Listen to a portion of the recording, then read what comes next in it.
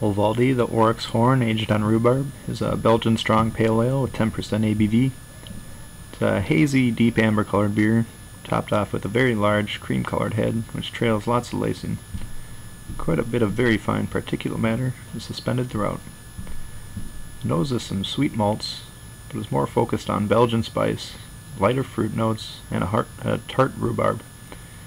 The taste mirrors the scent fairly well, with peppery spice, tart rhubarb, and lighter fruity esters taking center stage, following a sweet malt start, accented with honey, with some grassy hops rounding things out.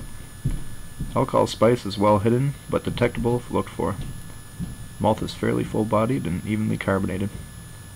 Professor Sudz letter grade for Olvalde The Auroch's Horn, aged on rhubarb, is a B+.